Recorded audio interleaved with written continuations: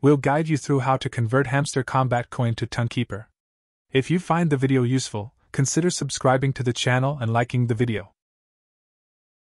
First of all, I'm sure you are aware but currently you cannot withdraw any cash from Hamster Kombat. This will only happen once the currency has gone live online, which is expected any time now. What you will need to have in place though, is a wallet connected to Hamster Kombat.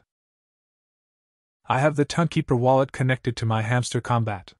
To see which wallet you have connected, click on AirDrop in the bottom right corner. Once inside AirDrop, click on Withdrawal, which is just below the big green bar.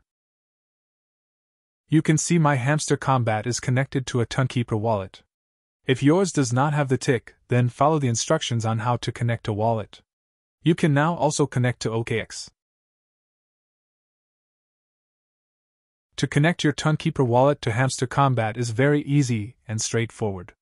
I have done a guide on how to do this, so just click on the link above if you need help doing this. In the meantime, continue to mine those coins and get the number as high as you can for when the currency finally does go live. The date for going live has been set to September the 26th.